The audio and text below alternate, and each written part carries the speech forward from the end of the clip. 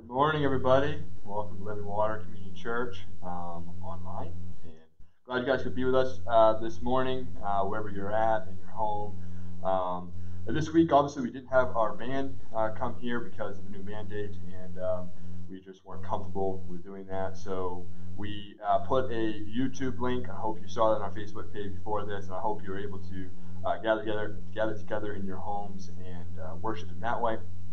If not, you can always do it after, or you can even choose your own songs. We gave you three that we thought were good songs to worship with this morning. So I hope you did that before you came here. And so I want to have a couple of quick announcements. Obviously, doing it a little bit different with TV here. I'm gonna try to put my PowerPoint on this. This could not work, but we're trying it either way. It's Palm Sunday. Matt just reminded me of that because I forgot. But it's Palm Sunday.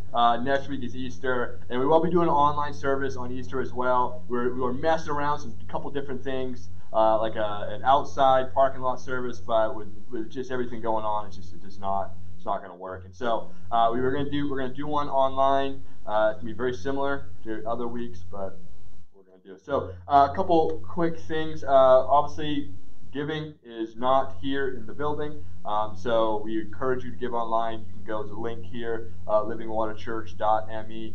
You can also mail it to the church, 169 Rice Ridge Road here in Oakland. So either way, I just remind you, if you are a regular member, if you're just watching, and I don't expect anything from you, but if you are a regular attender or a member here, I would encourage you to be faithful, even in this time when we're not together. Another thing to remind you is that we are in a month of prayer and fasting this month, and to really want to encourage you to be doing this. And as I've talked to some of you, I know many of you guys are fasting from different things and doing it differently. I'm sure the way I'm fasting is probably different than you, but I'm hoping that we all are in some way seeking the Lord in this time and truly praying for Him to glorify His name through everything that's going on around us. And I'm going to be putting up some prayer guides this week. I'm going to do another video this week as well, just to kind of encourage you. Other leaders as well are going to put stuff up on there as well. And also, another quick thing to mention before we dive in the Word this morning and before I pray is our meal program that we're doing. We call it Home Cooked to You. Some of you might have seen it on Facebook, some of you might not have seen it yet, but God is really doing something incredible in this. I'm going to share a little bit in this message this morning. It's kind of funny how the book of Ephesians, that the passage we're in this morning, is really going to talk about unity and how the body has to come together to do things for Him. And so this meal that we're putting on, we delivered this week. We delivered, I think it was like 73 meals to people in the Waterville area. It was feeding like over 250 people. And so definitely, as we're praying and fasting this month, pray and seek the Lord that He would, the people that we are delivering food to, they would come to know Him through this act. And also, I would encourage you that we need help with this. It literally doubled last week. We had 30-something people last week, 30-something families this week. We had 70-something. So it's literally doubling. We're expecting this week probably have even more people. And so we need help with this. We truly need help with this. And this is a way, as I said in the beginning of this, is the question that I keep asking is, how will the church respond? Like we were trying to figure out what is going on here, what is happening. We all want to stay healthy and safe. But the question I keep asking is, how are we going to respond? And this is one way that I feel like, more than anything else, we need to be doing. The church, the online service is good, and we're going to keep doing this. But what's going to be remembered when this is all over is honestly not how great our online service is, because it's online. It's not the same as in person. But I think and I truly believe what will be remembered is how we responded to the need that was in our community and how we showed Christ's love in this time. So I encourage you to just help in some way. There's so many different ways to help. From your home, coming here, delivering the meals, there is many different ways. And like I said, this week I think there's going to be even more people that are going to sign up. And so please, if you can help, go to our Facebook page, let us know. We would love to have you. So, anyways, I'm gonna pray before we dive into the book of Ephesians this morning. So let's go to the Lord in prayer. Father, thank you for you. Thank you for gathering us here, not in this building necessarily, but in our homes as we're watching this right now, and I'm sure at different times as well throughout the day, more people will be just kind of coming together. And I pray right now, Lord, that though we're not here physically, that your Spirit is uh, with us, that you would fill this place, fill me, God, with your Holy Spirit, fill people's homes with the Spirit as well. That even the time the worship that maybe some people just did, or maybe they will do in the, after this, Lord, or some point in this day, that you would fill them up, God. I pray that you would show us something in your word this morning. Open our eyes and our ears to hear what you want us to hear. Encourage, convict us, Lord, and truly do something amazing in all of our hearts. And God, as we're praying and fasting for our community, first and foremost, Lord, I pray this coronavirus, this spread will end. That this will all be over sooner than later. I pray for our economy. That's something that we cannot forget. I mean, we're going to have some heartache from this. There's going to be some struggles that we're going to go through after this, God. And I pray you would provide for every single one of our needs now and in the future as well. I pray for our government. I pray for them to make wise decisions. I pray for the CDC as they're just kind of managing this whole thing, Lord. I just pray for your wisdom to fill their minds, Lord, right now. And not human wisdom, but, Lord, but you guide them in this, Lord. And I pray that for the church as a whole, for us as a church, but also other churches around, God, at this time, that we would see amazing growth. As I shared last week, Lord, you can look throughout history, and whenever there's something happen like this, whenever there's something that kind of just shook us a little bit or shook the world a little bit, you always showed up. And many times the church would experience great growth. Many, many people would bow their knees to you. Many, many people would start asking the question, who is this God? Where do I find comfort? Where do I find peace, Lord? And I pray, Lord, that right now everyone maybe listening right now, or everyone in our community, Lord, they would know that the place to find true peace and true healing is only found in you. And I pray that news will spread throughout our community, throughout our state, throughout our world in this time, God, through the local church. So, Lord, use us in this. And I pray for just the people that have the virus as well. I pray you would heal them, Lord. I pray for anyone in our church that might be, obviously, many of us are affected by this, but anyone that might be sick at this time. And just heal us, Lord, and be with us, and guide us to the church as well, and give us wisdom and provide for all of our needs, Lord. We love you, and it's your name we pray, Jesus, we pray. Amen. All right, so let's open up to the book of Ephesians. We're going to be in Ephesians chapter 4 this morning. Ephesians chapter 4. Now,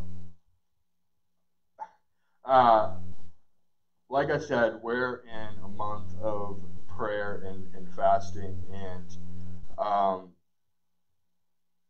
I couldn't think, honestly, of a better book to be in right now as we are doing this fast and as we are praying for God to just work and do something great in our community.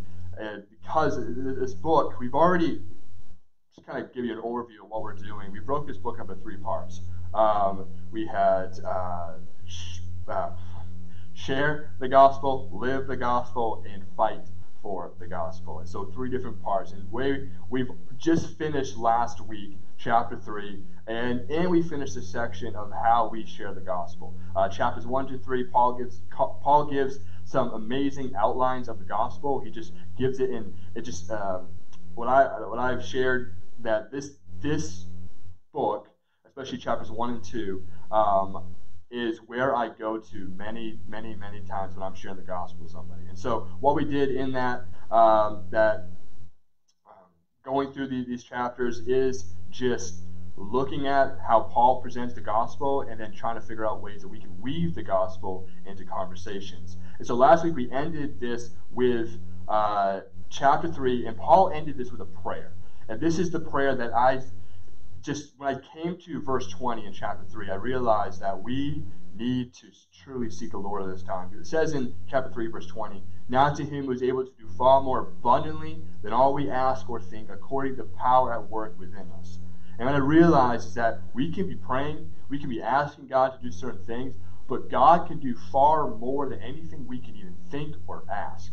And so when I'm thinking about that, it's like this is why we need to earnestly seek the Lord. This is why we need to desperately plead for him to just act, for him to do something. Because the things that we ask for, the things that we can think of, God can do far more greater things than anything we can even think of. And so that's what I am hoping all of us are praying for as we're fasting for the month of April, is truly seeking his will, or asking him, God, can you do something great? Can you do something far more than anything we can imagine?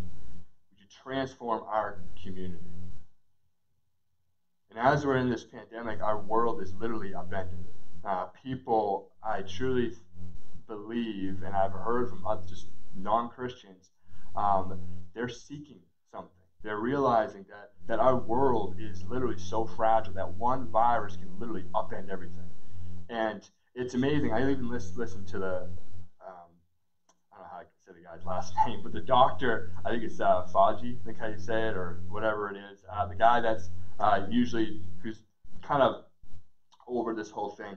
I've been listening to him, and he is saying how confused he is by this virus, how he doesn't even have all the answers, how he doesn't even know quite what this is, or how to stop it, how to prevent it. And it's just amazing to hear somebody that is top of their field and they don't truly understand what is going on. And that is why we are praying and fasting, that to go to the one that's not confused by this, the one that knows where to start, the one that knows how to end it, the one that literally could speak a word right now and the whole thing would end. And it is our Lord Jesus Christ. And so we're praying and fasting that people will find Jesus. And as we pray and fast for this month, we're going to be going through, as a church, the part of Ephesians that's focused on application. So we're moving past sharing the gospel, and now we're moving into living for the gospel. We're going to look at practical ways that Paul lays out in Scripture of how to live out the gospel in our lives. This is perfect because as we pray, God use us, God do something in this world, we're going through a book that details out for us how God wants to use us, how God is saying this is the way that as a Christian you need to live. And so I thought I couldn't think of a better place to go to right now as we're praying and fasting, God use us. God's going to say in Scripture, this is how you got to live your life out. So if you have your Bibles at home, as we normally do, our verses will not be on the screen. You can turn to Ephesians chapter 4. We're going to be in verse 1 to 16 this morning. If you are, have your Bibles open. I read the ESV, just to remind you all, this is the translation I use. And so if you have an ESV Bible, open that up. You can use different translations as well. But what I read is the ESV. So let's start chapter 4 and verse 1. I, therefore, a prisoner for the Lord, urge you to walk in a manner worthy of your calling to which you have been called. So we're going to pause right here just for a moment, because Paul he first gives a little detail of the situation he's in, but he also then is kind of giving us this kind of introduction of what he's going to start to talk about. So first you see that Paul is a prisoner of the Lord. So most theologians believe that Paul at this time was actually in house arrest in Rome.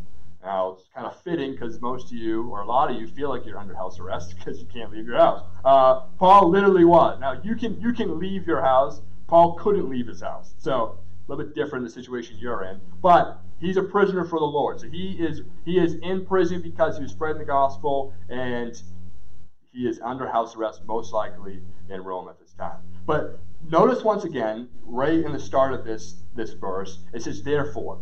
Like I've been pulling this out every single time I'm seeing this, because what you find in the book of Ephesians, that the whole thing is interconnected. The whole letter is not the separate little points. The whole thing is connected. And so the word therefore, basically what it's saying is, because of everything I have said so far, now do this. So the idea is because I have said all of this stuff already, walk in a manner worthy of your calling. So because of everything I've already said in chapters 1 to 3, now you need to walk in a manner of your calling. And so the idea is, the question is, though, what is our calling? Right? So Paul is saying, walk in a manner of your calling, but what is our calling as Christians? And this is why you got to have the entire book to know the context. The calling is some different. There's probably you could say there's different callings in this book, but the one main thing I believe Paul is hitting at is what we find in the first chapter of Ephesians in verse 5. And we have nailed this one home, I think, already through this series, but just to point it out again. In verse 5 it says, in love He predestined us for adoption to Himself as sons through Jesus Christ, according to the purpose of His will. So what is our calling, or what are we called? We are called children of God. We are called His sons and daughters. But see, the idea is that we were once orphans. And many of us are still orphans. Many of us are still falling, as it says in chapter 2. The prince of the power of the air, the Satan. Many of us are still following our desires, the passions of our flesh. And what's so interesting, what's going on in this time, I've just been noticing this, is many of our desires and the passions of our flesh are being stripped away from us. Right? Like many of us that are so into image and looks, you can't go to the beauty store anymore. You can't go buy clothes anymore. Like we're just we're literally, some of our passions and desires right now are being taken away from us, and it's very interesting watching how this whole thing is panning out. So God, Paul is saying in this passage, walk in a manner of your calling. Our calling is to be children of God. So the idea is to live a life that shows who your Father is. Follow me? So live in a manner worthy of your calling. So live in a way that shows who your Father is. That's the idea of what Paul is saying here. And that's what I want to look at today. The thing I want to look at is basically this question is, how do we act like our Father? How to act like our Father. So what we're going to find in this text this morning is we're going to find some guidelines of how to do it. Paul's going to lay out for us very simply, I think, of the ways we live as Christians and how we show through what we do who our Father is. So what we're going to find here is three things in this passage, and what you're going to find is these three things, these three ways to act like a father, are interconnected. Basically, the idea is you can, these three will build on each other, and you can't honestly live like a father if you're not doing all three of these things. All right, so let's look right here and keep going. Chapter 4, verse 2. With all humility and gentleness, with patience, bearing one another in love. So we're going to stop it there once again. Paul, what he does here in the first part here, says, live in a manner worthy of your calling. And then he gives us these character traits. So you got your calling, you know what you're supposed to do, and here are some character traits of being a child of God. And the idea is the first way we act like our Father is we live like Him. We live like Him. All right? Now, this is something that should be so evident to us, because this is we understand this. This is how we act. right? Every single child acts like their parents in some ways. I mean, it's a hereditary trait. Like we've all heard sayings before, like, yeah, that is definitely your father's child, or you're definitely your mother's child, right? Or we say things like the apple doesn't fall far from the tree, right? Or it can be a good statement or a bad statement. But either way, there are traits that each and every single one of us have that just naturally we act like our parents. We have similar likes, similar dislikes, and some of this stuff is just based on how we're raised, and some of this stuff is just how we're wired because of our DNA that comes from our parents. So every single one of us, in some way or another, we look and we act in some ways like our parents. We all understand this. So in a way, if we are children of God, there should be some traits that we have that our Father has. And what Paul does here, he gives us 4 character traits. 4 character traits that as Christians need to be found inside of us. And there's a lot more than just 4. But Paul here lays out 4. And I really think he gives us these 4 because they're fundamental. And they're the 4 things that, if you look at them, they go totally countercultural to the world. They go totally counterculture to the way the world lives. And these 4 traits will never be perfectly portrayed in any one of us, but they were perfectly portrayed in Jesus. And they go countercultural to our desires, to our passions of our flesh. Look at this. For instance, the first one you find, first one labeled here in verse 2 is humility. Humility, and honestly, all of these, I was trying to give scenarios of what these might look like. They're really hard to describe in some ways. But I've noticed that is when you see it, you know it. Like when you see someone acting this out, you know that is a person that's humble. Right? You can tell immediately.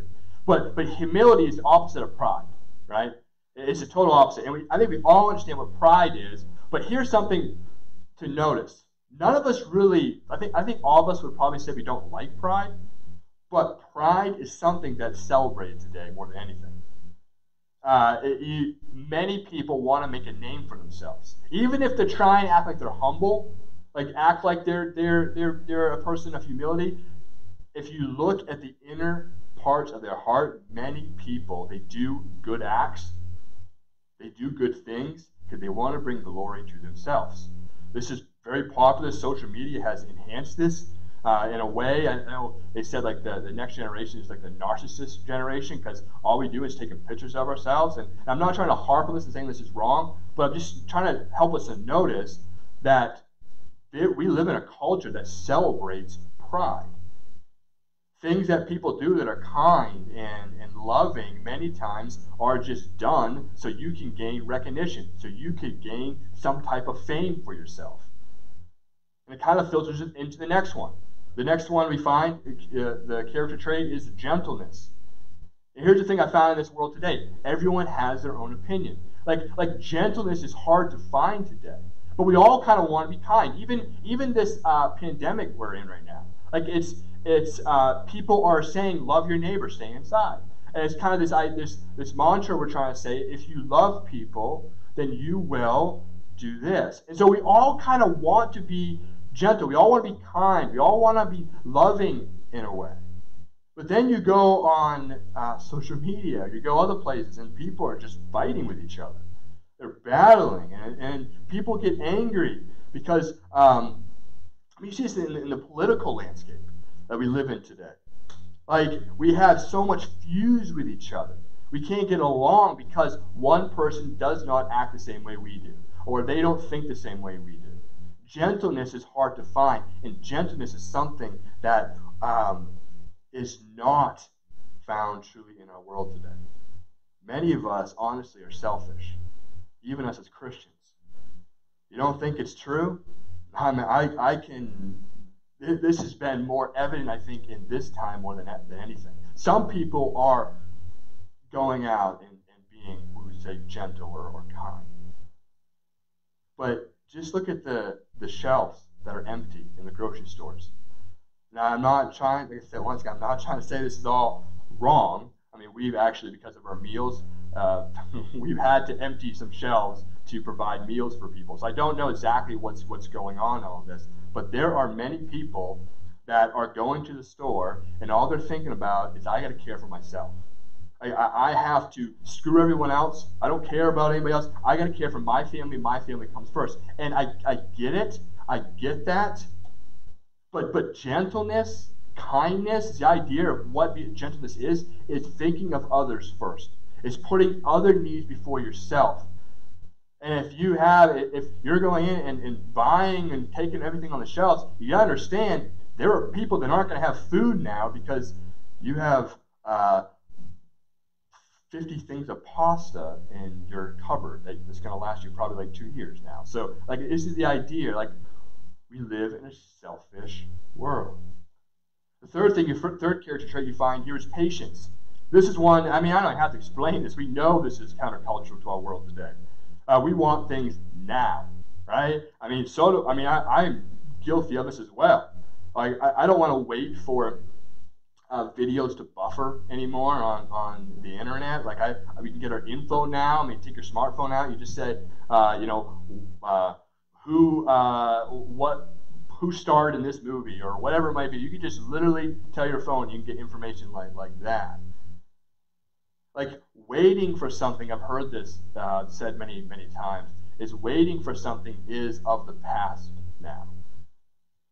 So to show patience, either when talking with somebody or helping somebody, blows their mind. For you to just be calm and just wait. And even, I think it's best portrayed as Christians when we talk to somebody, when we just sit there and listen to them. We're not trying to rush them. We're not trying to say, hey, come on, like I gotta go. Like I got things to do. No, you just sit there and say, you are more important than anything else right now, and I want to hear what you have to say. Patience is something that's so countercultural. And the last one here is really the motivating trait behind all the rest. The fourth one we find is love in verse 2. Love. And this is a love that, like I said, it's the driving force behind all the rest. It's a love that Christ has shown us. It's a love that's unconditional. It's a love that expects nothing in return. It's a love shown that even when people ridicule you, when people make fun of you, when people mock you, when people persecute you, in return, all you do is show them love. And listen, that behind all these character traits, if we're not motivated by Christ's love, the thing that you're going to find is, and this is the thing with all of those character traits, you can find people that look humble, that look gentle, that look like they have patience. But behind it all, if it's not love, you're going to find that that person is motivated by pride, by greed, by glory for self, by fame, which is opposite to the other character traits. So all these character traits, they flow into each other. And all four of these character traits need to be found in us as Christians. Now, for all honest, though, none of these are found in all of us. I tell you, just this week, I've had to look in my own life and made sure, especially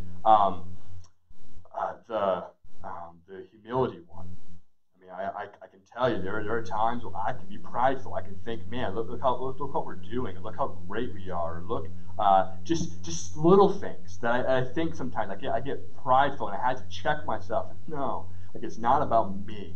It's not about who I am or how great our church is or whatever it might be. It's about how great our God is, and that's what I want to come forth, and that's what I want to be shown more than anything in this time. But if we're honest, all of these traits are not found in any one of us. We all at times will fail at these traits. None of us can live it out perfectly.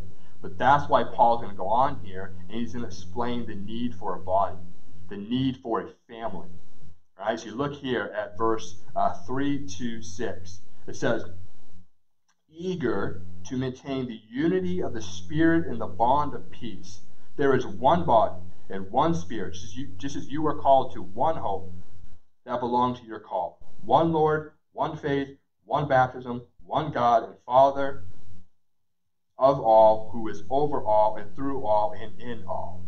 So Paul understands about himself, and as Christians in general, is that we will fail at acting like our Father. We're going to fail at this.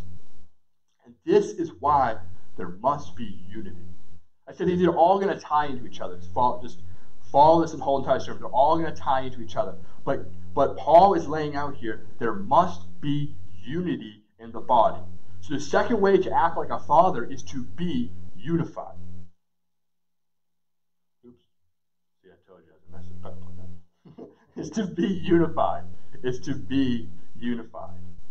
See, unity plays a role in living like Christ. In fact, I would say, and you're going to find this, that without unity, it is impossible to act or live like our Father. It's impossible. And why, you might ask, I'm going to show you in this point and the next point as well. It's going to become very, very evident that if we're not unified, we cannot truly live and act like our Father. So, look, it's important to note, though, it's what makes us unified. And Paul is putting such an emphasis on unity here. He even says in verse 3, he starts out, be eager to maintain the unity of the Spirit. Like, be eager to be unified. Like, he's put this emphasis that we as Christians, more than anything, need to be unified. And there's a theological reason why Paul is putting so much emphasis on this. Look at verse 4. Paul gives a list of all these things that are one. And you can't get past this idea of things being one. But it's interesting if you look at the things that are one. Right? So you look at this in verse 4. You have, you were called to one body, one Spirit. Then you have one hope, one Lord, one faith, one baptism, and one God, one Father, who encompasses every single facet of life. That's the idea. God encompasses everything else. There's nothing outside of his control. It's hinting once again or stating our God is sovereign and in full control of all things. But there's something I noticed about this passage that I've honestly never noticed before. I have preached on this passage different times, used it many different ways. But there's one thing I never noticed before. The things that Paul is stating here is basically saying is just as God is one, we must be one. Another way to put it is just as God is unified, we must be unified. Look at this with me, okay? Like I said, I got that list of things. If you notice this, there's one Spirit, one Lord. Now, Lord here is meaning Jesus because he is the Lord of our life. He is the King of our life. Lord is a word it's used to mean somebody in authority over you. And Jesus has all authority in heaven and earth. So he is the Lord. So you have one Spirit, one Lord, meaning Jesus, and you have one Father. Follow this? So you got Spirit, and you got Jesus, and you got the Father. It's the Trinity. Right? So the idea here is you have things that God is totally unified. That the Spirit, the Son, and the Father are totally unified, never separate. They are complete together. Right? They, without one of the persons inside the Godhead, they are not complete. They would not be God. Like God is, he is a Father, Son, and the Spirit, all one, totally unified, never separate. Then you look at this also the list. So you have the idea that God is one. Look at this. Then he has the other things that are one. One body. Body meaning church. Then you have one hope. You have the thing that binds the church together. A hope that is in Christ. It's our salvation. It's a hope that for a new life, for a new world, to heaven, like a hope that doesn't disappoint, a hope that's found in Christ. And then you have one faith. Who's our faith in? It's in Christ. And this one faith is shown outwardly by a one baptism into a body, into a church. You see what I said? What Paul is saying is as God is one, as God is unified, we are unified. So as a church body, we must be totally unified. And together, follow me on this, together we are complete. Okay? This is going to become even more evident in the next point I'm going to pull out here, and as Paul goes on. But together we are complete. Together we're going to build each other up. And listen, God has uniquely designed the church to have everything it needs to be one. And for together for us, as we're unified, to live like Christ. The question is now, we're going to find here, Paul's going to go on, is how does God provide for each church? How do we become complete? Why is it so important that we are unified together? Why, without unity, can we not act like our Father? Why is this the case? Paul explains in verse 7. We're going to go all the way to verse 12 right now. Verse 7. But grace was given to each one of us according to the measure of Christ's gift. Therefore it says, when he ascended on high, he led a host of captives, and he gave gifts to men. And saying he ascended, what does it mean? But that he also descended into the lower regions of the earth. He who descended is the one who also ascended far above all the heavens, that he might fill all things. Then verse 11. Now, we're going to come back to that little passage right there, because I struggled with that for this whole entire week, and I finally understand why it's here. We're going to come back to it. Look at verse 11. And he gave the apostles, the prophets, the evangelists, the shepherds, and teachers to equip the saints for the work of the ministry, for building up the body of Christ until we attain the unity of the faith and of knowledge of the Son of God, to mature manhood. Oh, went too far. To the measure, I'll just finish out. To the measure of the stature of the fullness of Christ. So, if you follow what Paul is saying in this passage, is that Christ has given each and every single one of us gifts. Now, we're going to come to, at the end of this, how these gifts are given to us. That's kind of a little verse 7 to 11, this little kind of info or theological statement that he makes that is so encouraging to me this week, and hopefully to you as well. But he's given us gifts through his grace. And we have a small list of the gifts here. And these are all the leadership gifts. You find apostles, you find evangelists, you find shepherds and teachers. And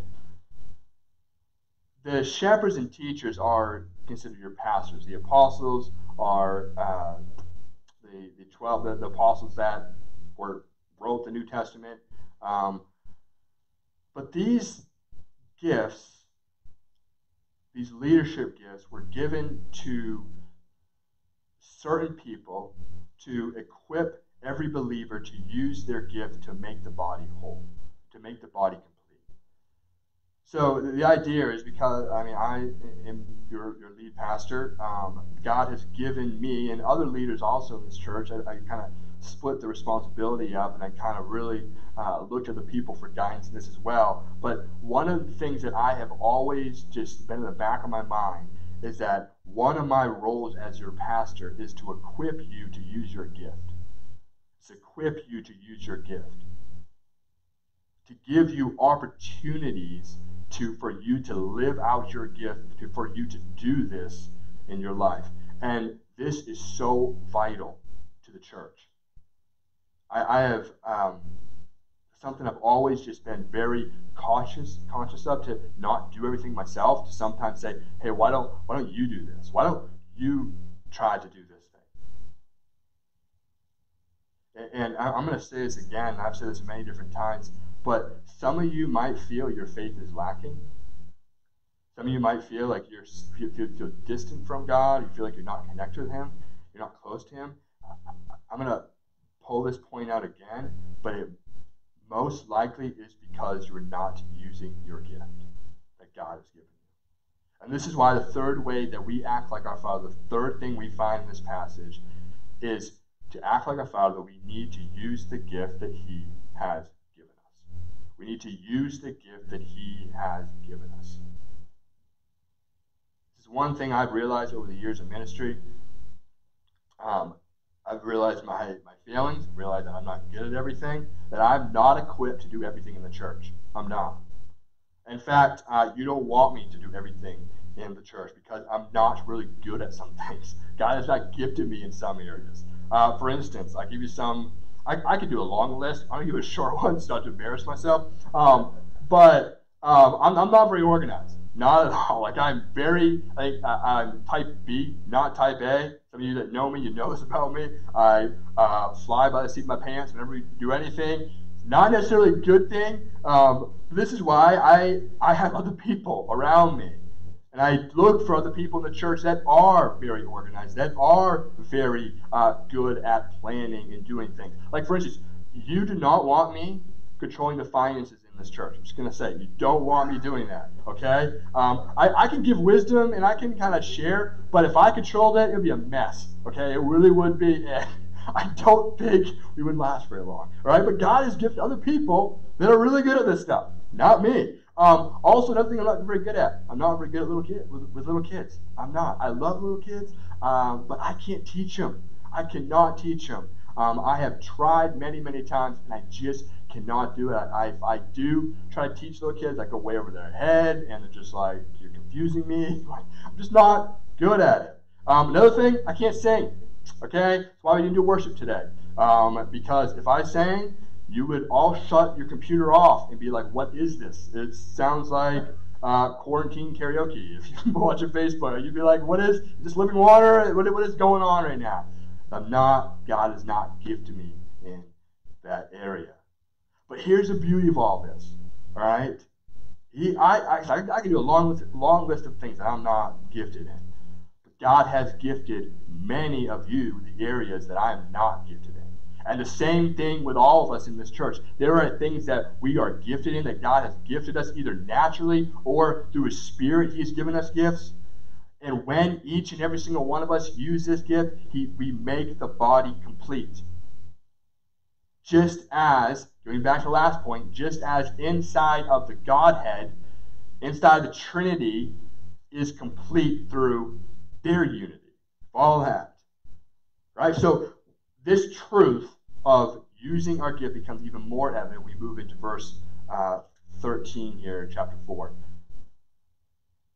Verse 13 says, until we attain the unity of faith and the knowledge of the Son of God to mature manhood, to the measure of the stature of the fullness of Christ, so that we may no longer be children tossed to and fro by the waves and carried about by every wind of doctrine, by human cunning, by craftiness and deceitful schemes. Rather, speaking the truth in love, we are to grow up in every way into Him who is the head, into Christ, from whom the whole body, joined and held together by every joint with which it is equipped, when each part is working properly, makes the body grow so that it builds itself up in love. Follow what Paul is saying here is at the end of this in verse 16, he tells us why it's so important. But at first he tells us it's kind of back to the point I made in the very beginning, that if we're not using our gifts, sometimes we're going to feel lacking. So Paul, you get this idea in verse 13. He first says that we are to grow up in mature manhood. The idea is that when we use our gifts, we are going to grow. First way we're going to grow is we're going to grow to mature manhood. We're going to grow into adulthood. Idea is you're going to grow in knowledge of God. And you're going to be able to understand false doctrine. You're going to be able to understand when someone is speaking a lie to you or trying to lead you down a wrong path. You're going to say, no. I know enough about my Lord that is not what He would say. And you're able to know a truth from a lie. Verse 15, it says it again. You're to grow up into every way into Him who is the head. So the idea is back to the character traits from our first point. We need to live like Him. When you start using your gift, when you start living like your Father and using the gift that He's given you, you're going to grow to be more like Jesus. Because these gifts, the motivating force behind all those gifts has to be humility, has to be gentleness, patience, and love. It can't be anything else. And so when you start to live out these gifts, these character traits in verse 2 become even more and more noticeable in your life. See, I think here's the main point I think Paul is trying to say here is that to act like a father means to be part of a body. If you want to act like your father, you need to be part of a body. I believe this is so clear if you look at verse 16. He gives this analogy here. The analogy he gives of a body. And I love that he gives us this analogy of a body because we all understand it. And he does this in other books as well because it's such a powerful analogy. We all understand how this works. Like, for instance, if our body, our physical body, if the heart stops pumping blood, the lungs won't work anymore, right? If your mind stops working, the rest of your body will stop working. Even smaller parts of your body. The idea is that when you lose a part of your body, the rest of the body is going to suffer. Like, talk to somebody that's lost a finger. I mean, something like a pinky. You think, okay, what's the big deal about a pinky? Like, if you lose a finger off your body, something small as it is, something you won't die from if you lose it, like, it is going to change the way you live. It's going to change, your rest of your body is going to suffer because you lost that part. And the same is true in the church. This is the importance of us being unified. Like, I don't know if I nailed this home yet, or Paul in this passage has really gotten the point across. I think he has. We have to be unified, which means we all must use our gifts to glorify God. Like, God has brought you to this church for a reason, and that reason is to use your gift. Like, I mean, that's what it is. I mean, I have seen this lived out in the past couple of weeks when we're doing these meals, and I've always seen whenever we join together, we do some kind of outreach or we do something in our community, or we're saying we're going to do this. I've always seen just how God just brings these gifts in people's lives to light. I mean, I could give you so many examples here of just how I've noticed, like, wow, that person's really good at this. Like, wow, that person, I mean, I could not do without them. Like that person loves to do this thing. I hate doing that. I'm so glad they love doing it. Like, I've noticed this so often in different people. Like, if this church did not come together, and this church was not unified, each one of us using our gifts, there's no way that we could have fed 72 families this week. There's no way we could have fed 250 people in our community. There's no possible way we could do it if it was just me or if it was just maybe a few people in this church. It had to be a joint effort, all of us coming together to act like our Father. And so I'm hoping we get this point.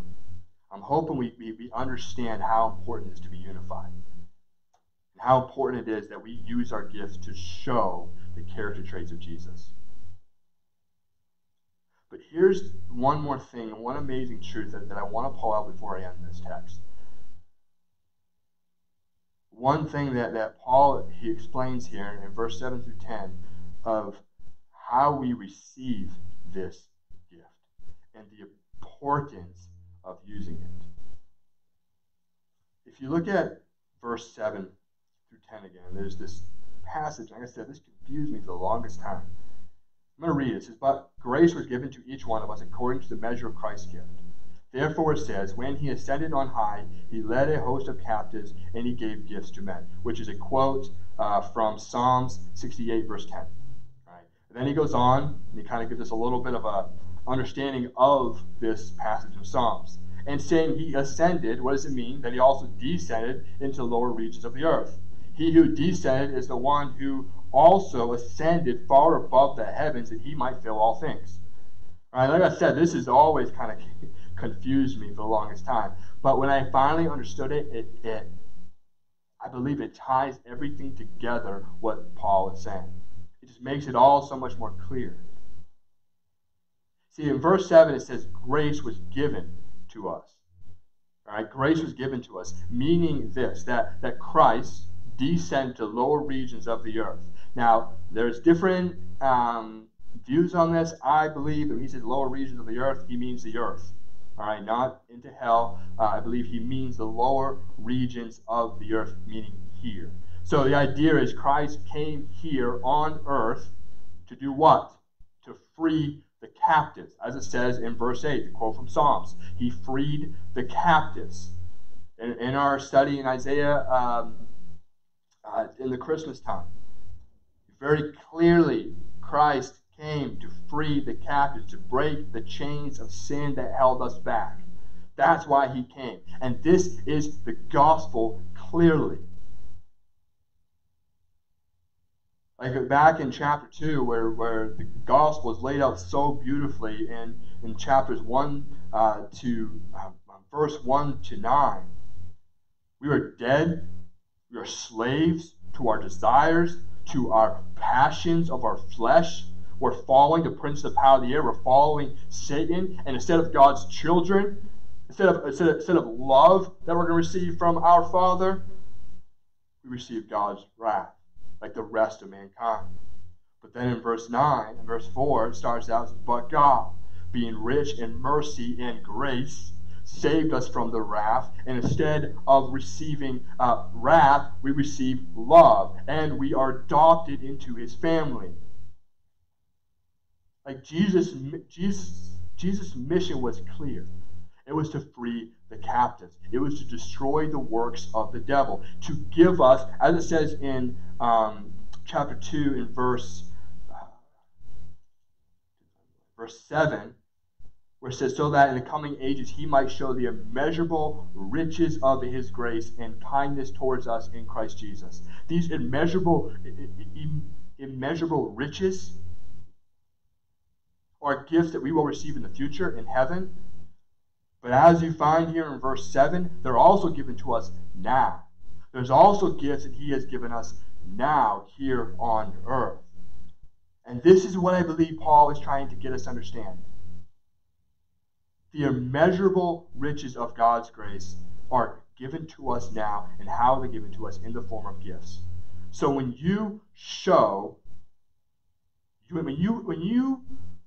live out your gifts, you show the grace that's been given to you. You show that you have experienced God's grace in your life. You show that you are different from the rest of the world. You show that you have a Father in heaven that loves you, that cares for you. You show the world that you are not a child of wrath, following Satan, following your own desires. You are a child of God. You are acting like your Father when you live out your gifts. And this is so important for us to understand. This is why it is so vital as a Christian that we live out our gifts. The gift that God has given you is not a burden. I know we can feel like that at times. I know we can feel like, man, why do I have to do this thing? I don't want to do this. I'd rather just go do what I want to do. I'd rather follow my own desires, my own passions. I don't want to do what you're calling me to do, God. Listen, there are many times I don't want to preach. I would say I don't want to. I don't want to write a sermon sometimes. I would much rather go and do what I want to do in life. There are many times that I don't want to go to talk with people. There are many times I'm just being selfish. I'm not living out the character traits of Christ, and I want to live for myself. But here's what I found over and over and over again. And many of you know what I'm talking about.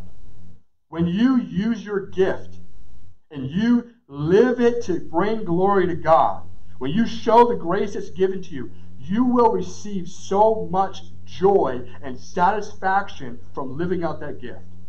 You will literally experience the immeasurable riches. Like you wonder, how does serving people, or how does using my gift really give me riches? The riches are the joy and the peace and the comfort that will come and will fill you when you use this gift. Like I always tell people, the time that I feel the closest to God is when I am preaching. Every single time. I don't know what it is. I just feel the Spirit working through me. I can feel Him just giving me the strength to do this. This is not a natural ability of mine. I'm not a good speaker naturally. I'm not. But God has given me a gift to use. And when I use it, I just feel so much joy and satisfaction and peace and comfort. I can feel like He is right here with me. This is why James says in chapter 2, I've used this verse many, many times because it's such a pivotal thing to know as a Christian. Without works, your faith is dead. Without using your gift, you're going to feel dead inside. You're going to feel like a non-Christian that is dead because of their sin. Because you're living a life for yourself. You're living a life following your desires of your flesh. Without using your gifts, you will feel dead inside. This is why many of us as Christians, we question if we're even saved. Where we question if God's even real.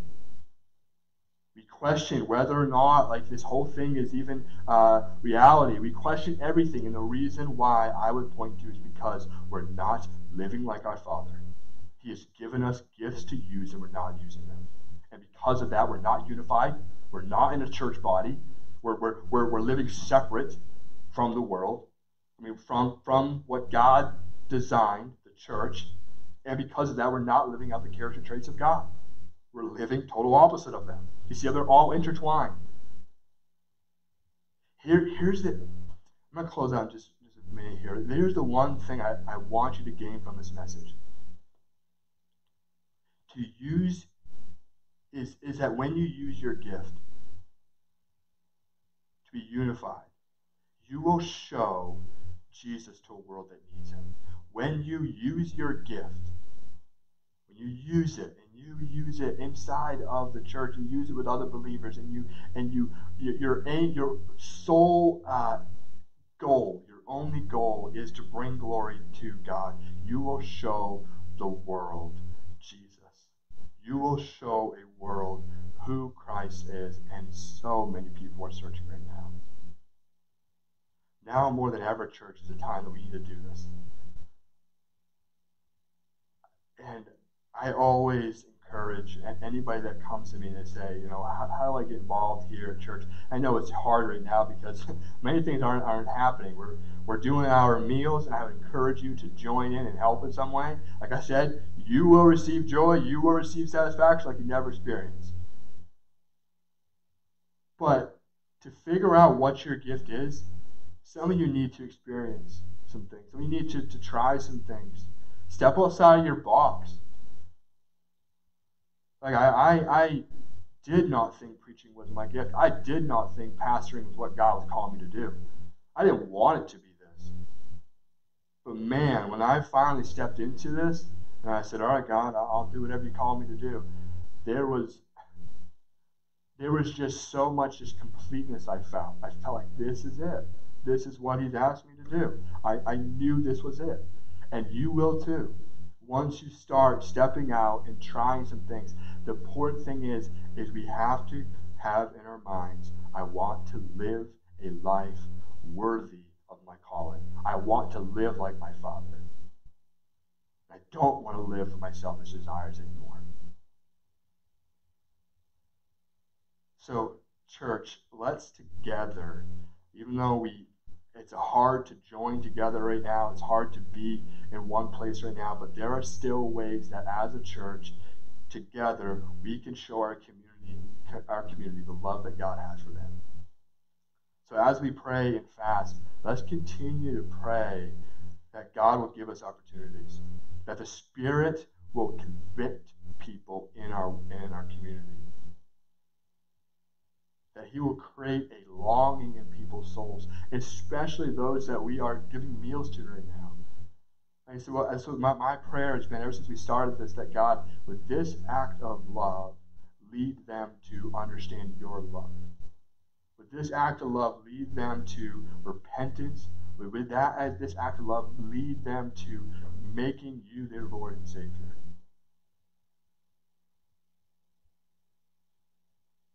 Church, I pray that a big thing that we can always do after you hear a sermon is you just neglect it. You're just like, okay, whatever, I'll move on. Same thing with praying and fasting. I know we can all just neglect this and say, well, someone else will do it.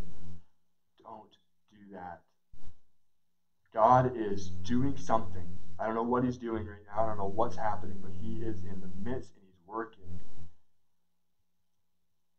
church, now is the time to go out and show love in some way. And I say, be safe about this. And I'm not calling us to rebel against the government. I'm not saying that. I'm just saying that we need to still show love even in this time.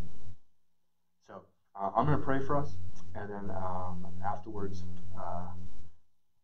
you can shut your computer or your device and go on our day. Father, thank you for you. Thank you that we can use this technology, Lord, to still get your message out. I pray that it does cause in us a stirring in our soul to use the gift that you have given us, God, for us to be unified, for us to live like you. Lord, I think now more than ever we need to live like you, God, and I pray you would challenge us to do this, Lord. And I pray for anyone that might be listening now or whenever it is, God, I pray that you will convict them of their sin. You would draw them to yourself right now, God. You would show them you are King of Kings and you are Lord of Lords, and there's no other God but you. God, would you just change people's lives right now, and anyone that's listening that has never done that, I pray that today is the day of their salvation. Right now, in your home, just pray a prayer. Ask God to be the Lord of your life. Ask him to change you. Ask him to forgive you of your sin. It doesn't have to be anything special. It doesn't have to be all the right words. God knows your heart. It's a heart issue. So cry out to him right now. And God will change you, and he will give you the immeasurable riches of his grace because he loves you more than any other person, more than any other thing in this world. He loves you, the love that is so unfathomable, that is nothing like we've ever seen, or nor can we understand. God, do an amazing work through this time. Lord, I even pray you bring revival in this time, God. Do something beyond our imagination, more than we can ask or even think. Thank you for using us. We love you. In Jesus' name I pray. Amen. All right, well, thanks for joining us. You can, if you have any needs or anything at all, you can let us know in your comments below or message us directly. Or if you want to get involved with anything we got going on with the meals or whatever else you want to know is that we're doing, please message us. We'd love to get in contact with you. Remind you, once again, we'll put the link to give below somewhere. We'll figure it out. But remind you to make sure you're faithful in that. Miss you all, and I guess I'll see you next week.